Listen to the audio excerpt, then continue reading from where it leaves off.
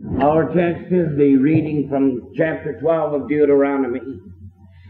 Take heed to thyself that thou be not snared by following them. Inquire not after their gods, saying, how did these nations serve their God?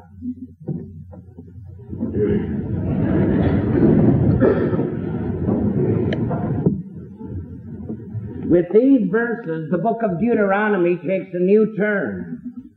Up to this point, Moses has pointed the people to their past history and to the grand theme of the Ten Commandments. But from this point forward, he will describe the details of daily life, your personal relationships in family and with your neighbor, business and social contracts, civil and criminal cases. You will find that the material is not neatly organized, perhaps because our own lives are not neatly organized. Moses begins by saying, these are the statutes and laws which ye shall observe to do in the land which the God of your fathers giveth you. If you are going to keep a right relationship with God, only then can you deal with people who are made in the image of God. If you lose your center of gravity with the eternal, you will forever be off balance with things temporal. Moses goes on to say, you shall utterly destroy the places where those nations worship, on the mountains and the hills, and under every green tree. Overthrow their altars, break down their pillars, burn their groves in the fire, and destroy their graven images. Anywhere and everywhere they come upon the pagan shrines, they are to destroy them. Moses does not say why the heathen worshipped upon the high hills and the mountains, or why they thought the shady glen of a grove of trees was a sanctuary. Moses does not enter into the thinking and theology of paganism. Moses gives you no explanation for the symbolism of their pillars and wooden poles and altars, images and shrines. Only this, you are utterly to destroy them completely wherever you find them.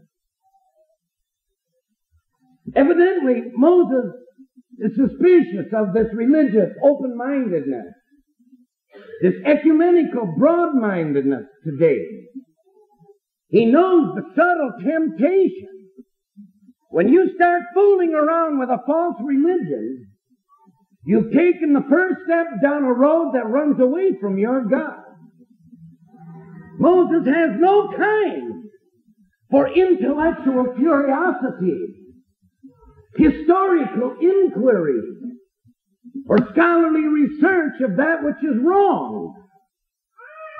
At any religious college or seminary of ours today, you can go out and get yourselves a doctorate degree, even become head of the department,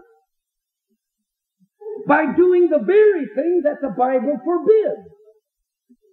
You can abandon your classroom, fail to teach the children, and you get yourself a grant and go off to Palestine on some archaeological expedition to uncover what God wanted buried, to discover again what God wanted destroyed.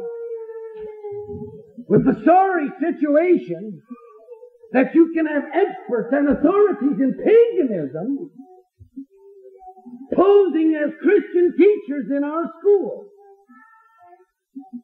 Inquire not after their gods, saying, I wonder how those nations worship their God. You can take it, but don't be too sure you can leave it. Unto the place which the Lord your God hath appointed, the place that he shall choose out among your tribes. There thou shalt come, and there thou shalt worship. And there you bring your burnt offerings and your sacrifices, your tithes and your heave offerings, your vows and your free will offerings, the firstlings of your flocks and herds. The Canaanite nations can worship all over the place, anywhere they please. But you people are going to worship only in the place that I tell you of, or you will not be my people at all. And that place is the place of the sanctuary, that portable tabernacle that they built and brought along from Mount Sinai. That tabernacle contained their altar, the Ark of the Covenant, the 2 stone tablets. That was the place where God put His name, the great I Am, the name of the shepherd and the Savior of Israel. And in that place God promised visibly to be present among His people. And to that place and to no other place, they were to come for peace and pardon, for forgiveness and for fellowship, for devotion and dedication, in hours of grief and in seasons of joy. And there they were to bring what was required of them and their free will offerings, what they owed God as their due, and those spontaneous gifts of the heart, expressions of gratitude for past mercy, and pledges for continued blessing in the future. But to that place and to no other they were to come. Moses reminds them of a feature. Don't do the way you've done it here this day. Every man whatsoever is right in his own eye. Now you can get away with that because you have not yet come to your resting place and the inheritance which the Lord your God giveth you. Since the hour that Israel left Egypt, they had no permanent home, no resting place to call their own.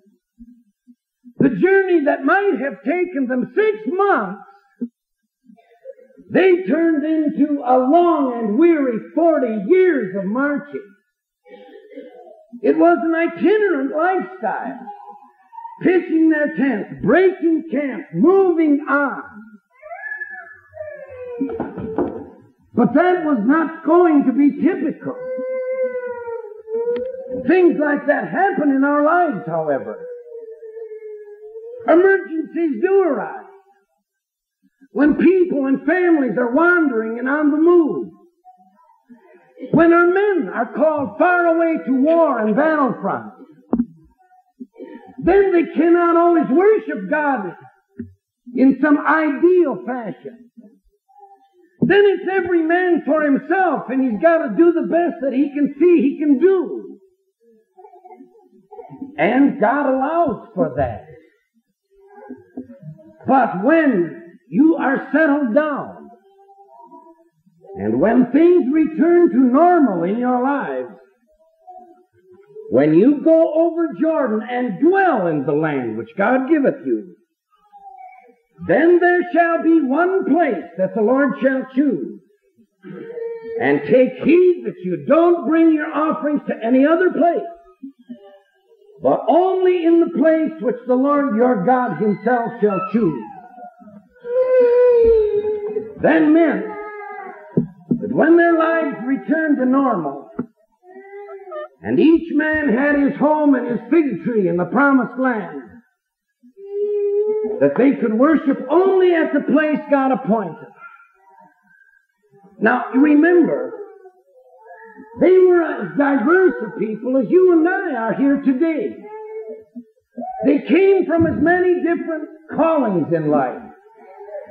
The farmers from Ephraim, herdsmen from Manasseh, soldiers from Benjamin, politicians from Dan, merchants from Zebulun, laborers from Issachar. But it made no difference. They will all worship at the place God appointed. But what if a man lived on the distant frontier? Or what if he lived in the shadow of the sanctuary? Didn't make any difference at all. But what if the Canaanite nations worshiped wherever they pleased?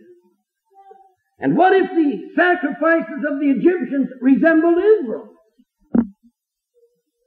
That didn't make any difference either. Well, what if you had a journey a long way to the sanctuary? And what if the priests were phony and the ritual purely mechanical? What if the people as a nation abandoned the house of God in that appointed place? As far as you're concerned, that doesn't make any difference at all. But when the people scattered to their homes, you could argue, who's to see what they secretly worshipped and practiced in their lives? Who is going to arrest them if they didn't come to the house of the Lord? And if they did come, how did you know that their hearts were in it? Oh, God could. God would. And you could argue that you could worship God in the privacy of your own home. And you could argue that you got more out of it mingling among a group of like-minded people than going over with that crowd of complete strangers at the house of God. You could argue that way.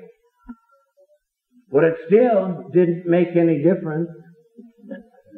You will worship God at the place God wants to be worshipped, or you will not worship Him at all. You see, it was so terribly important to Israel. For if they disturbed the picture, if they confused the sacrifices, then they would never recognize the Christ, the Son of God, when He came. Then they would lose their identity as the people of God. And believe me, Moses knows what he's talking about. It turned out that way in later history. No sooner were they in the promised land than they abandoned the sanctuary of God at Shiloh. And every man did that which was right in his own eyes. And if that sounds like perfect liberty to you, be sure you read the disgusting record. David later on ushered in the golden age of Israel. And the Jews did as we do.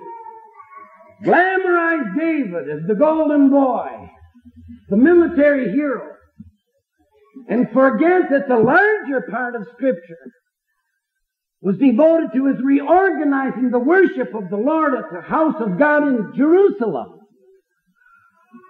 When Solomon died, civil war broke out. And the 10 larger tribes to the north went downhill and finally disappeared from the pages of history. And why?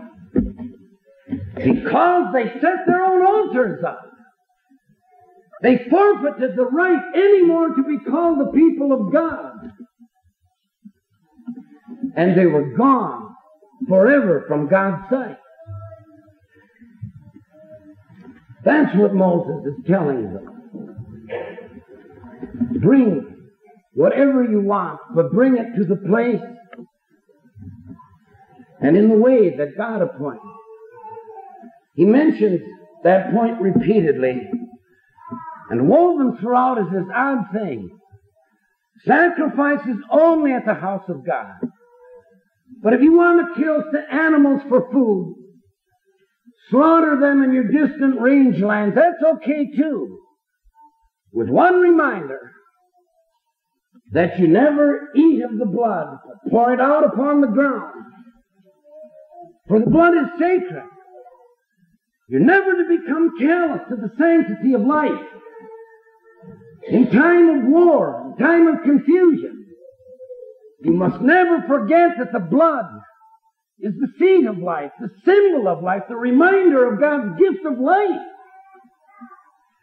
We New Testament Christians understand that. If we throw that teaching away, we lose the value of Christ Jesus' sacrifice. We lose the meaning of what it meant that He was the Lamb of God. The Bible teaches that without the shedding of blood, there is no forgiveness of sins. St. Paul said, we have redemption through His blood, the forgiveness of sins. St. John said to the weary and careworn, the blood of Jesus Christ, His Son, cleanseth us from all sin. Learn this. Keep God in the middle. Keep the house of your God in the center of life. It will anchor you and keep you from drifting and from wandering. When the storms come, as storms do, and the heartache and the disappointment, and the daily conflict and monotony and boredom of day-to-day living, keep the house of God in the center of your life. The overall picture is too much for you. Too large, too immense, too complex for us to comprehend. That's God's business. Ours is to keep the house of God in the center of our lives. Amen.